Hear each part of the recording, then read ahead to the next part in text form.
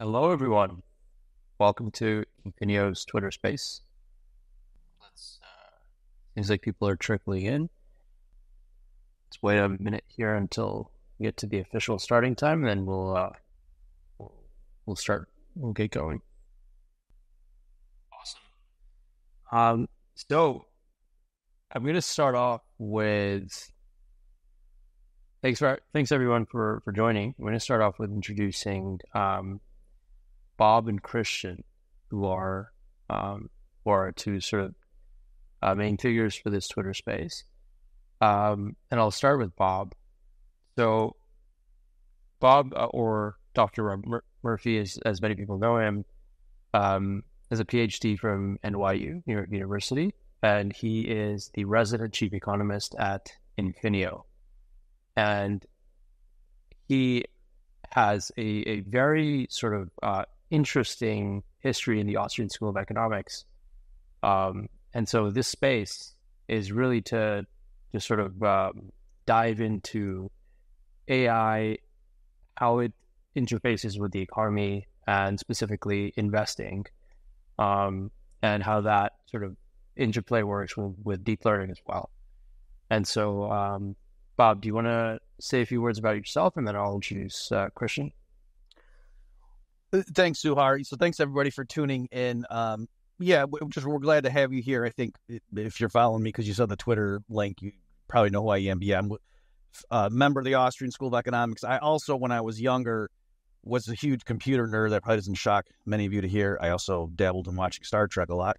And so, yeah, this is really the intersection of a lot of interesting things. So I just want to stress at the outset that I promise you this stuff with AI, it's way more than just, oh, wow, the computer can carry on a conversation in the style of, Donald Trump. Ha.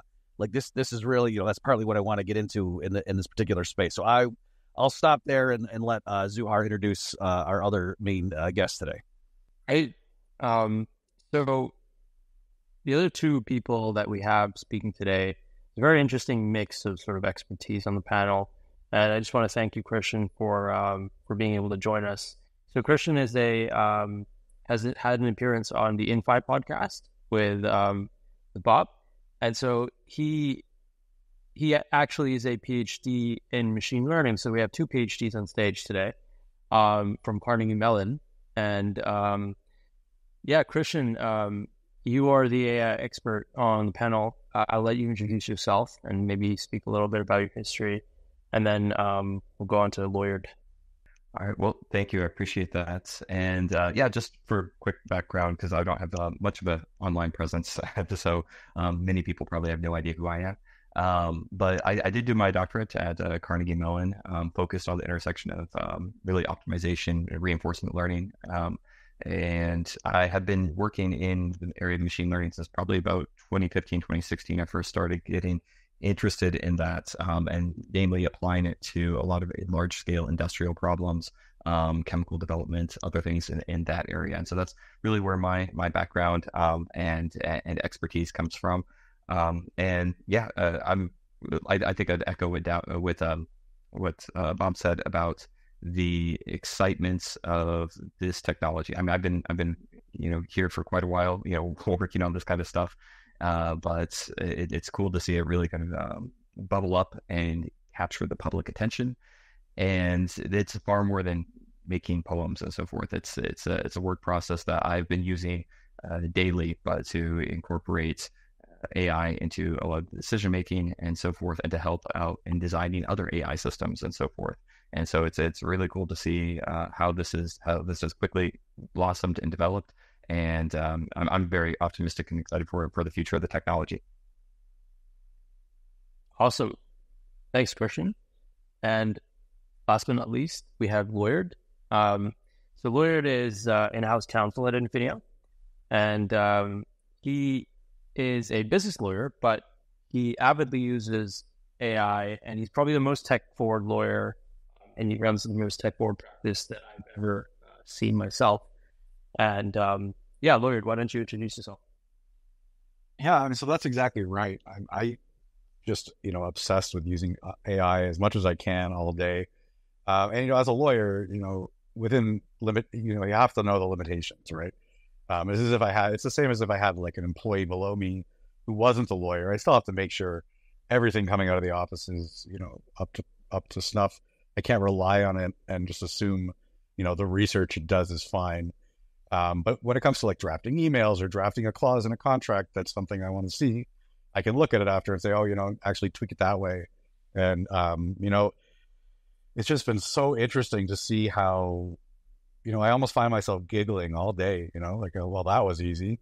And it's so new. And then you keep making it better. So, I think I have a pretty good vantage point in terms of how knowledge workers can use this stuff, because I have such a broad type of work that I do on my computer.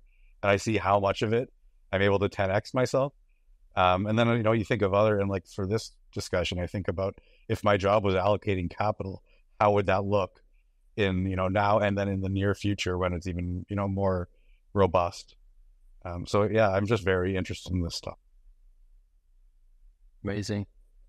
Great. So we have our three panelists here. Just to reiterate, one is an economist, one is a lawyer, and yeah, go ahead. Can you? I forgot if you did this, and I forgot. Can you just explain your background? I mean, because you're no stranger to computers yourself. Yeah, actually, good idea. So I'm the CTO of Infineo, and so I'll also be contributing to this space. So my expertise is not necessarily in AI specifically, but I have been a full stack developer for over a decade, and so using things in production applications and optimizing processes with whatever tools I have available to me is sort of my the way that I have been implementing AI. And so that's, I believe, a little bit different than the way Christian, at least from his sort of background, has been. He's much more on the deep research side, as far as I understand, but also practical application. So I'm sort of a subset. I do a subset of what Christian does. And correct me if that's an incorrect characterization, Christian. But yeah, I think I'm very excited to hear what the panelists have to say, and I really think that we have a very diverse set of expertise here, and I think that the conversation will turn out to be quite interesting. Thanks for the reminder. So, Bob, do you want to introduce the topic, and we can go from there? Yeah, sure thing. So, I know some of you have been tuning in. Let me just dive right into the thing that I wanted to get across, and then, the other speakers feel free to, whatever you think the most important thing is, because I know some people were just catching them at lunch or whatever. My main thing here is I've seen there's like if you guys know Spencer Schiff, Peter Schiff's son, and I'm sure eventually, Spencer will be sick of people identifying as such. He's just been over the moon about the potential of AI to revolutionize like everything. And people were kind of teasing him, but the more I've been looking into this, I'm not fully where he is. I mean, he kind of thinks everyone's going to live to be 10,000 years old and stuff, which actually sounds horrifying to me. But it really is like I'm telling you. I just did an exercise last night where Stephanie Kelton had a tweet, and I thought there was a subtle thing wrong with it, and even a lot of like anti-MMT people, in my view, were missing like the real problem. And I literally had what can only be described as an intelligent conversation with ChatGPT-4, where we discussed it. And again, these verbs, I'm not saying it was as if. I mean, no, unless you're just going to say, no, I refuse to believe anything that's not a Homo sapien can talk and have a conversation, then fine. If that's what you're going to say, okay, fair enough. But I had a conversation with this thing, and we spelled out the issues that were involved with her tweet and blah, blah, blah. And at the end, it was a very amicable, friendly discussion. And so my point is, in terms of the economic impact of that, it's as if any business that has a telecommuting employees, right? So you can't have a guy in the warehouse moving stuff around with his hands if you're using AI, just per se, ChatGPT per se. You can if you somehow embed it into a robot. But any kind of job right now where you rely on employees who don't come into the office physically and they're just sending stuff to you over the internet, like every business is going to need to sit down and think, is there a way we can, outsource that job to an AI, to ChatGPT-4 or whatever?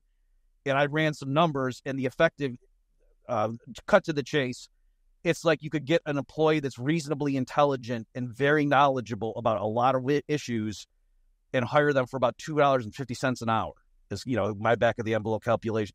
So I just thought, even if if AI development stops and ChatGPT doesn't get any better than it was last night when I had that conversation that I posted on my Twitter account, easily U.S. GDP could go up by 11%, just as all the businesses right now that rely on telecommuting workers figure out how to outsource and take care of that kind of stuff, right? So, I mean, this is back of the envelope, but that's not like forever. I'm just saying that's a one-shot adjustment.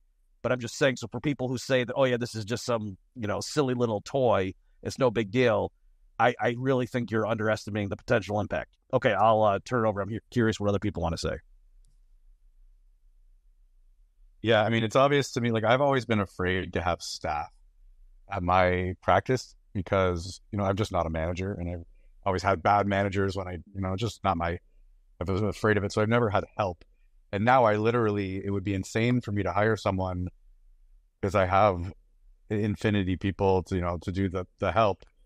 And if I had people and I actually was, trusted to worry about the bottom line, let's say by shareholders, I think it'd be incumbent on me to start looking at how to take 4 people and make one of them do the other 4's work.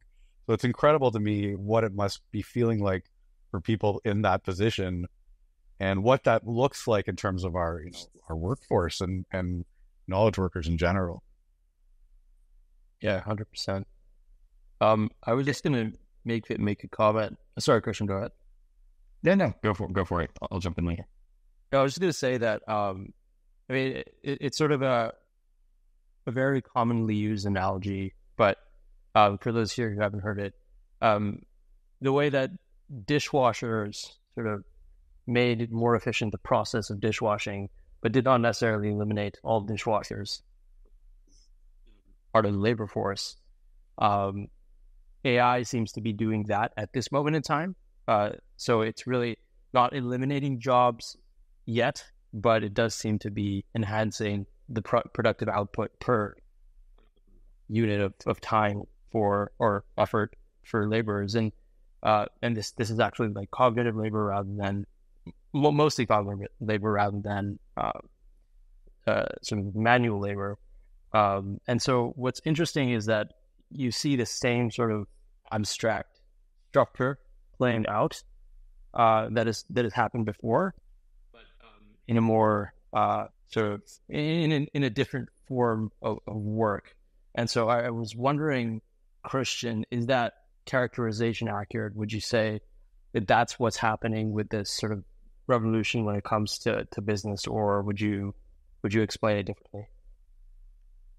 I mean, I would say, yeah, it's definitely augmenting the knowledge workers. And I think that there are a lot of opportunities to use, this version of AI. And so far, we've just been referring to large language models, the generative AI type of approach focused in large language models. And there are different modalities. You can do language to text to image, and there are other things. My area is really more on optimization and using reinforcement learning, which is actually a different area of AI. But this generative AI approach is really tremendous to be able to just boost productivity across the board. I like to say that if you're a startup or you're an entrepreneur or small business owner, now you have somebody who's kind of your right hand man that's able to handle a lot of different tasks that you don't need to outsource anymore. I can do it very competently. So it really just raises the floor. So maybe you're not good at writing sales copy or something like that, but you can turn to ChatGPT and get a pretty decent letter out of the gate. Maybe it's not going to be the best copy ever, but it's probably better than what you could have done without any practice or anything like that. It just just with a quick, simple, easy prompt, and then you pay $20 a month to OpenAI in this case, or if you want to run your own model, you can do that too. But and you can get something much better on top of that, and it's just tremendous capability. And then on top of that, there is if you're working with an expert, one thing I've seen. You also know your domain, but you also know the system very well and how to interact with it, how to prompt it, how to talk to it more or less to get the answers that you're after. It can be even more powerful. So this is where I think it's not fully replacing a lot of people, and might not for some time, but can really be that augment their capabilities. So for example, I'll build a model for some of the work that I'm doing. And I can go reference some papers and try to look up, exactly how that's mathematically formulated or so forth. Or I can ask ChatGPT real quick how to formulate it, and maybe it isn't right when it gives me the response right away. But I can iterate with it pretty quickly, and I have that expertise and background to say, okay, I know it's wrong here, but let's try to work on something, and then know how to prompt it to actually make it better than maybe what I would have come up with just off the top of my head. And I can do that very quickly. Maybe this is a whole 15-minute process, whereas before it would have been trying to check a couple of different papers and cross reference some different sources in order to come up with the same sort of end result, which may have been a couple of hours of work to actually develop the same end result for the customer, for the user in my case. If I could jump in a second, you just said something, Christian, there that resonated, and I've seen Zuhar. You were the first person to actually open my eyes to this, and then I know Lawyered that you use it as well. And so for people who maybe like when ChatGPT first became like at the 3.5, I think is when it got big enough that I started paying attention. And so if you played with it 8 months ago and just thought, oh yeah, that's kind of funny, and then you moved on with your life, I don't blame you, because the thing is you have to prompt it correctly. So the specific example I have in mind when I realized I had been using it incorrectly or inadequately, let's say, is that we had to send an email to somebody about some sensitive issue, and it was like we had to be careful with the client. And Zuhar showed us, he said, hey guys, what do you think of this draft? And I was surprised by what a good writer Zuhar was. And then I complimented him. I was like, wow, this is very eloquent. And he said, oh, ChatGPT did it. And I was floored because I had been dabbling with it myself, and there was no way. And I said, well, what prompt did you give it? And so the thing is, and he showed me, and what he told it was almost as long as the finished email was, in terms of giving it all the context that it needed to create the email that we needed. We tweaked it still, obviously, like everyone's saying, you can't just trust it blindly, but it saves a lot of work in terms of coming up with an initial draft. And so I think that's the thing. If you played with it, and I know AI is more than just ChatGPT, I'm just focusing on that because that's what's in the limelight right now, that you have to know how to prompt it in order to really get it to help you. And the idea is that you can't just say, yeah, write me a nice email to this client and he's important, so be courteous. No, you need to really tell it enough. Just like if you had a human helping you, you couldn't, you would have to tell a person a lot of the context in order for them to do their job right. So it's the same thing here. I don't know if you guys want to comment on that, but I've noticed all three of you know that, oh yeah, the way to really get this thing to help you is you have to prompt it correctly. Yeah, and now you can just sort of drag files into it too. So you might say, I've been dropped into this court case. Here's the defense and claim, and here's the motions have been brought. Tell me what's going on. Explain that concept to me like I'm 5. Make a song about it. You could just have some fun with it, and then help me strategize, or even draft me motion materials as a lawyer. And it's not just a matter of the art prompt, trying to be specific in terms of what you want to see. You can create your own little instance of an LLM by feeding a bunch of documents into it and then conversing from there. It's a lot of fun, and it's very, very powerful. Yeah, what's also interesting, Bob, I think you sort of implicitly touched on this as well, is that with the prompt thing, it really, for me, what that brings up is when people think of intelligence, they think more intelligent or less intelligent in a linear fashion.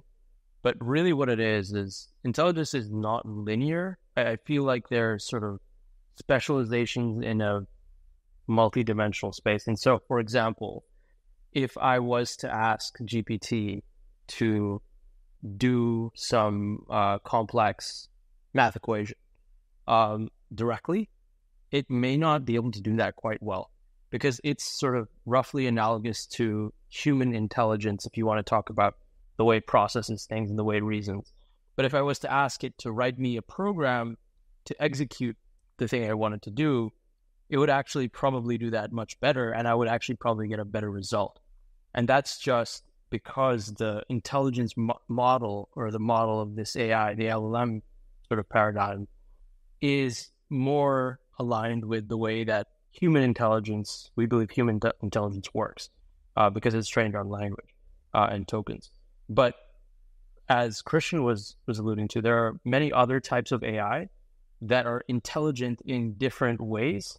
And so the question of more intelligent or less intelligent seems to be something that a lot of people get wrong when thinking about AI and the way that it works. And so I thought that was something interesting that came up for me. Christian, do you have any thoughts on that? So yeah, I guess I would also push back a little bit on the conception of that it's intelligent in the same way that people are, because at its core, what it's doing is it's trying to predict the next most probable token. So, if you think of this as you feed it something, because it's basically autocomplete or a stochastic parrot. There are a bunch of different ways people have tried to understand this and communicate it. But if you think about a phrase like Mary had a, what it's trying to do is it's taking all that context that you give and it's going to try to produce what's most probable to come next. In this case, isn't that what I'm doing too? Because I was just going to say the exact same thing. Do we understand consciousness enough to say whether or not that's exactly what we're doing? Well, I don't know if we do, but it does seem that there are different modalities here because it doesn't have that same sort of logical inference type of approach that I think humans are using. So I don't think that it's exactly the same or entirely analogous. And this possibly might just be because we don't really understand how human intelligence works to begin with, and so we're kind of grasping around in the dark with that. But it does seem to me that there are some differences with how humans actually go about decision making and so forth. And I think what's really powerful with the GPT models or the generative pre-trained models, this stochastic parrot, this autocomplete thing that it's doing, that's just incredibly powerful and far more powerful than I would have imagined. Going back when I was playing with these models at first, 3-4 years ago. Was that there are different ways that we do think about things, that we plan, that we strategize, that doesn't necessarily fit into this type of approach of just trying to predict whatever the next best word is. And this has really caught the imagination because it does kind of plug into the human API, so to speak. We think linguistically oftentimes, and so something that can interact with us, I think, is really kind of taking that imagination a lot further. Whereas something like Deep Blue, which beat Gary Kasparov in chess, that was a big moment for computer science back in the late 90s, or AlphaGo back almost a decade ago now, when that beat the world's best in Go. People don't have that same sort of connection with it because it's processing something different and non-linguistically. Can I ask a quick question, Christian, just because you brought it up, and maybe some of the folks tuning in have this issue too. So, for people, like, how do these ChatGPT and the general class of what's called large language models work? Is I've heard it described, and you just did there, that, it's really just doing probabilities, like saying when you see this string of words up till now, what is the most likely, next one based on the training data. But what I don't fully get is the conversation. Again, folks, if you haven't seen it, when you're done here, please go to my Twitter and look at the recent conversation I posted.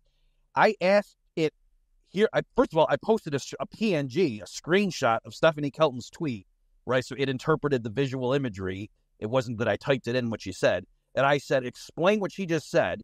And it did a good job of it. And then I went back and forth with it and really isolate. And I got down into things that no human on my Twitter account. Now, in fairness, I didn't grab someone and try to have a 10-minute conversation with them. So I'm not saying this would be impossible. But in other words, no human being ever in the history of humanity said the exact string of sentences that this thing and I did in that conversation. So it's weird. Like when you say Mary had a little, I get, it says lamb. It doesn't really know that Mary had a little lamb. It just knows that's what you say. Or if I say knock, knock, and it says who's there, I can understand, it's been trained on and it knows that. But the conversation it had with me, like, if that's merely just doing probabilities, okay, but that just seems like qualitatively different. Yeah, I get it. That's why I think the approach that this technique works is so shocking, is because when you actually break it down, it's rather straightforward. What it's doing is it's trying to predict, what comes next. But you got to keep in mind that this is a very, very complex model. So GPT-3 had 175 billion, parameters within the model. And so it's a very highly nonlinear process to develop that probability distribution that's coming out of it. And so that's what it's, developing, or that's what it's working on top of. And the results are incredibly surprising. They're stunning, to be able to see that. Yeah. So I don't know if that really answers your question per se, but that it's not as, it seems simple to just say like, yeah, it's the most probable next thing, but there's a lot of math and science that goes behind it, and the training data, the corpus that it's been trained on. I think what's interesting about this is that, so there are sort of two distinct things, right? So there's the reasoning that occurs, or the engine that processes the inputs, and then the actual nature of the outputs. And so, for example, if you tell me Mary had a little, and then I say lamb, the processing that occurred in my brain may actually be fundamentally very different than the processing that occurs when you say this to a LLM. But the outputs are the same, right? And so I think that's where maybe you see of the idiosyncrasies when it comes to the end, sort of the end result sometimes. So when you expect GPT to answer a certain way, or the way you have to prompt it is in a very, very specific sort of niche way, it's because the things that are happening inside the engine are fundamentally maybe different than the things that are happening in your brain, even if the outputs 99% of the time look quite similar. Would you say that's a good characterization? Yeah. I think the process is very different, but I don't really have, that's more intuition, right? Because we don't really know exactly what's happening inside the brains, and these neural networks are simplified versions of what we think may have been occurring based on models of, that were developed in the 40s of, what we think is going on. So I think that the processes are very, very different, but yeah, it comes back to, like I said, tying into the human API. We communicate via language.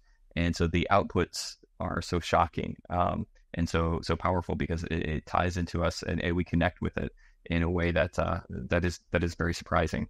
So one question I have also, this is sort of related to the topic as well, the investment part of the topic.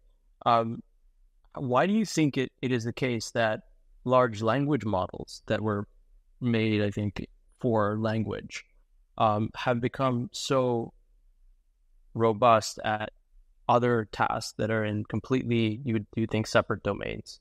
So, for example, predicting stock prices, or like, there's been a lot of different sort of, I guess maybe it's something to do with the fact that if you abstract away what a language model is, it's just a token predictor.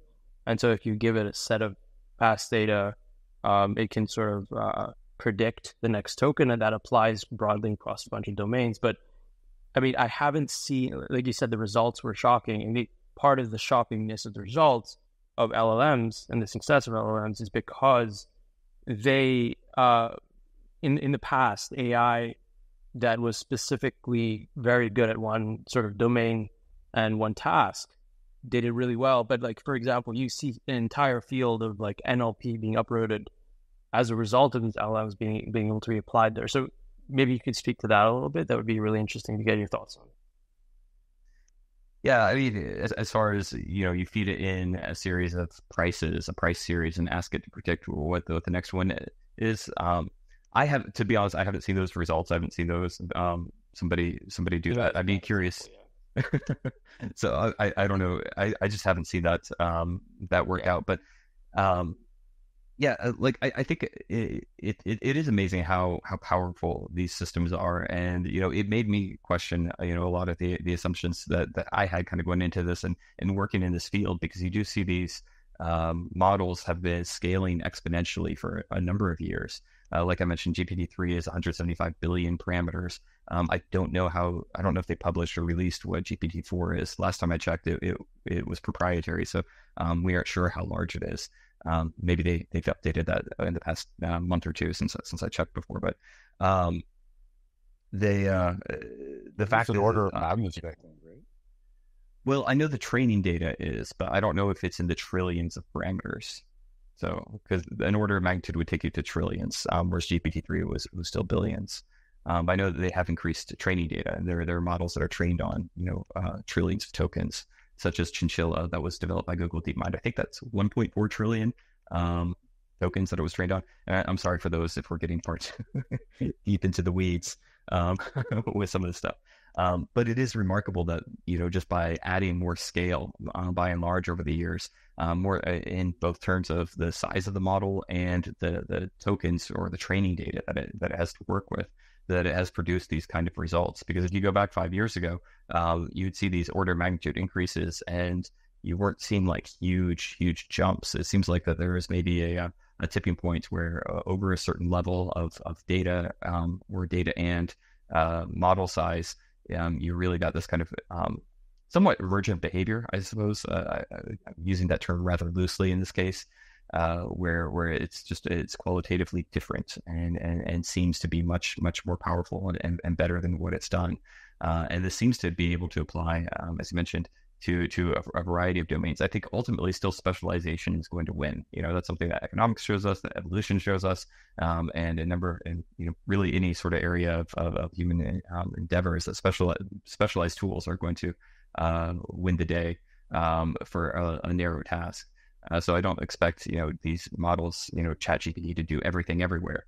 But I think that you'll have specialization and where that's appropriate, that'll still be better. But yeah, these will get you quite a decent way if you're lacking a specialized model. So are you saying that AGI will never happen or it'll never be effective? Well, that's a different question, but entirely about whether or not that's possible. And I think that would go down a whole philosophical route. So AGI is basically this idea that they're artificial general intelligence. It depends on who you read or who you talk to on what they mean by that. But what's commonly understood was popularized by Nick Bostrom a while ago, at least 10, 15 years back, when he published a book about superintelligence, where there is basically an artificial intelligence that is better than any human at basically any task and can also improve itself. And it starts to be able to kind of get this sort of runaway improvement be anything else.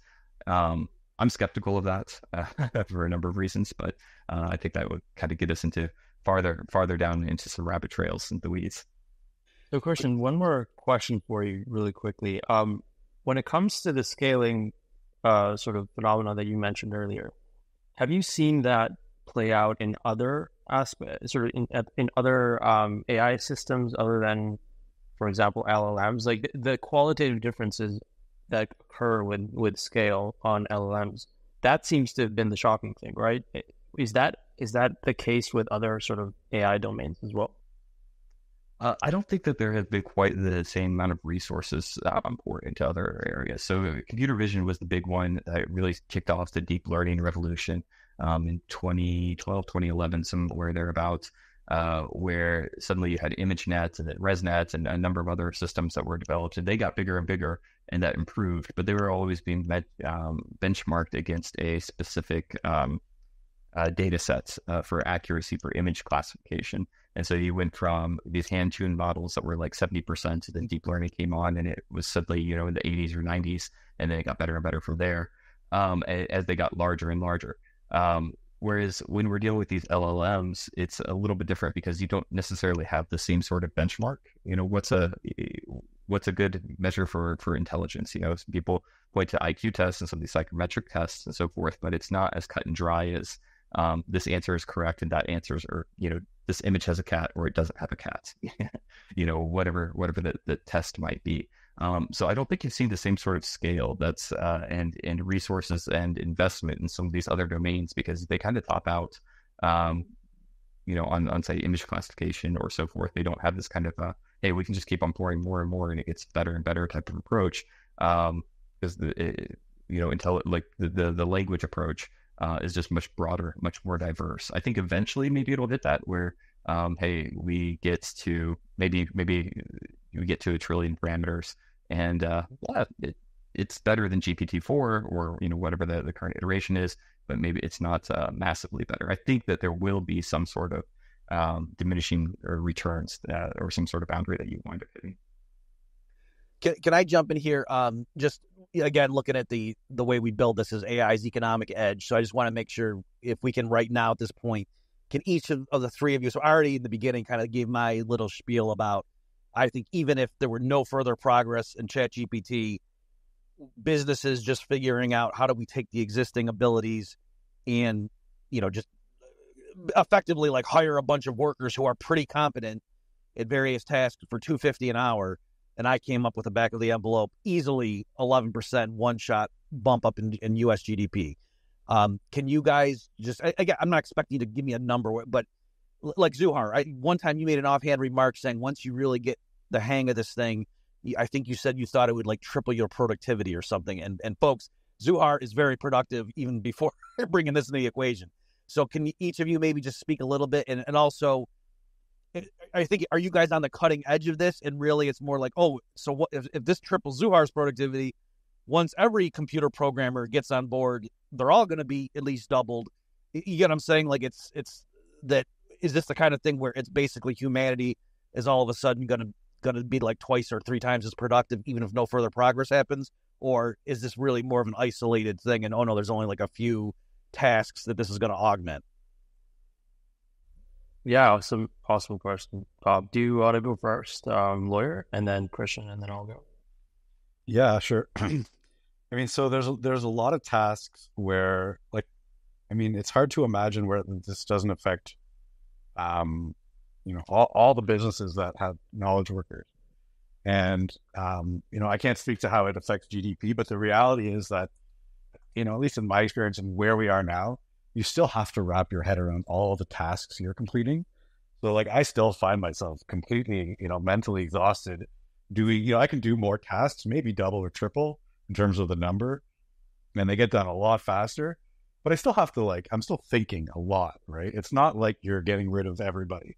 I think Zuhar's probably a little closer with the tripling of productivity than 10x, because I think there's that limiting factor, which is, you sit down and you do 5 things, even if someone's drafting the email for you and you're reviewing it, you still need to get up and get a coffee or something, right? Like, I mean, unless you're Zuhar and you can do 36 hours staring at your screen. So I think there are some limiting factors there.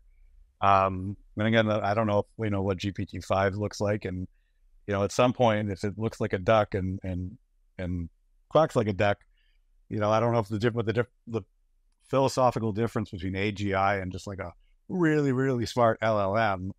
But if AGI just means smarter than all humans, I don't know how high of a bar that really is. So, I think that's the question, is how much more productive does it actually make people? And, those folks that might be lazy at work, they're still going to be pretty lazy at work. So I don't think it's just 10xing everyone out of the gates, but it'll be interesting.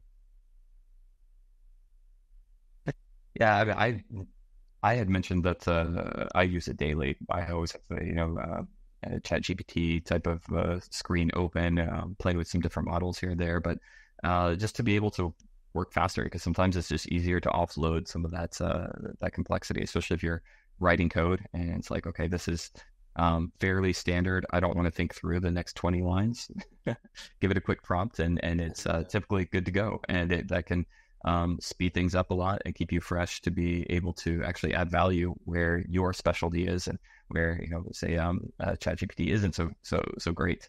And working in that way, I find to be great. One thing that's interesting, I don't know if you guys have seen this, but they did release this AI assistant model on ChatGPT. I think last week they announced it, so that now people can start to create their own bots. I haven't seen anything great come out of this yet, but it's only a week old, so we'll see how it goes. But I think that's where we can have a lot of great value, where they're starting to do retrieval augmented generation for specialized processes and be able to work with APIs and in conjunction with other AI systems.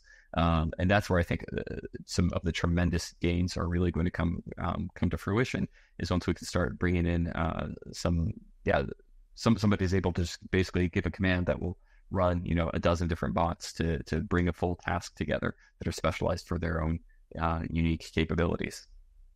Yeah, I think Christian, let's speak to plugins. Or go ahead, Lawyer.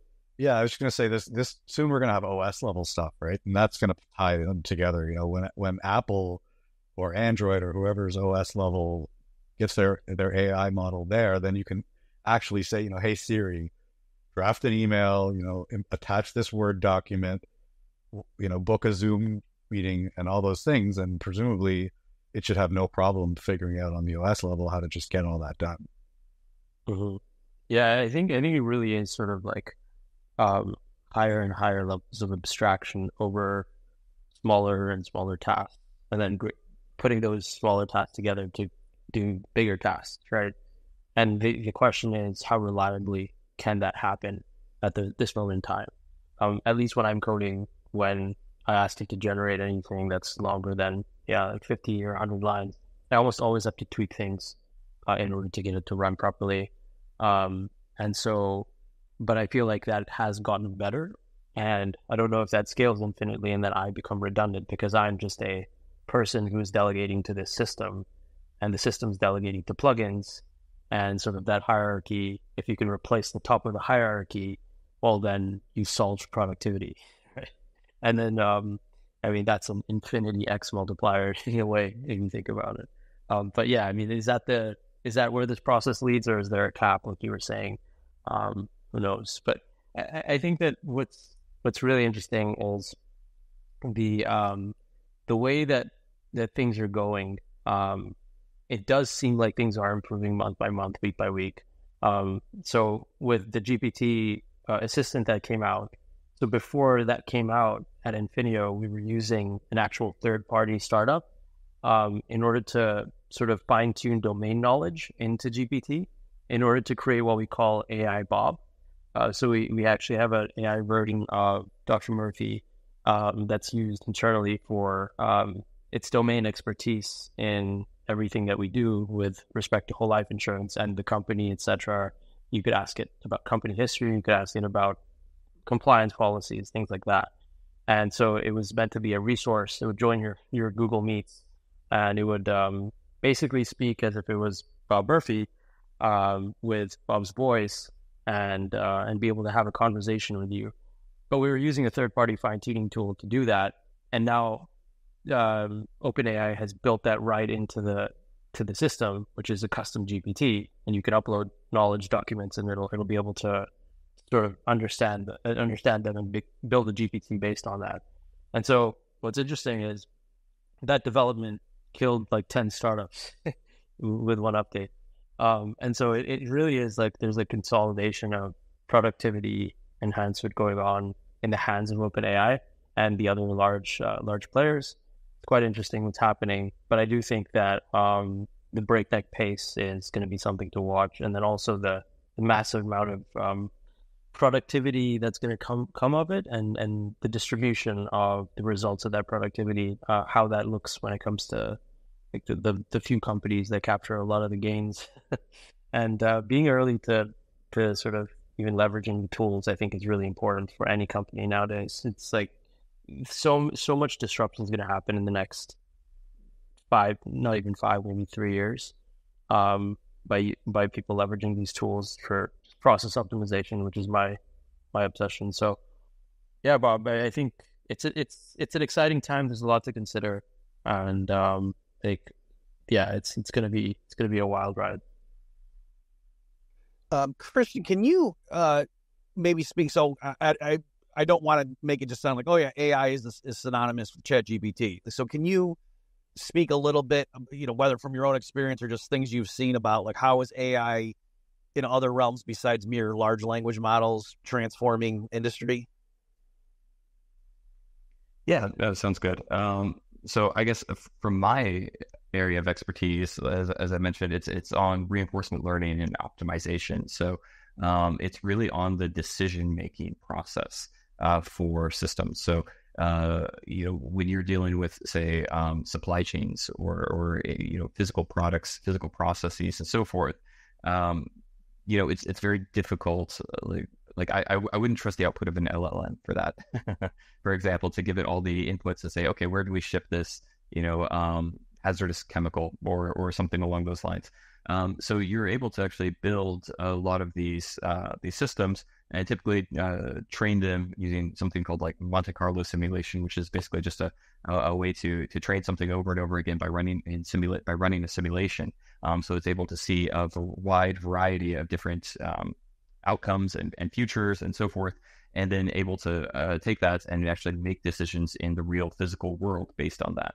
And so some of these reinforcement learning techniques are being used in ChatGPT. So you've probably seen, if you're close to the space, the acronym RLHF, so reinforcement learning with human feedback. And this is how ChatGPT tries to tampen down some of the more outrageous statements that, OpenAI tries to tampen down some more outrageous statements that ChatGPT might be making otherwise, or to promote other statements, or if you have like a thumbs up, thumbs down, that's reinforcement learning. So it's giving it that sort of feedback to say, hey, do more of this in the future, or do less of this in the future. And so you can apply that to operations research processes, to other areas for say pricing, if you're trying to book an airline ticket, to a lot of these other things where language might not necessarily be the best approach going forward. So would you have an LLM drive your Tesla for autopilot? No, it's a different type of AI system that's being used in those areas that combines computer vision and these process control type of reinforcement learning models.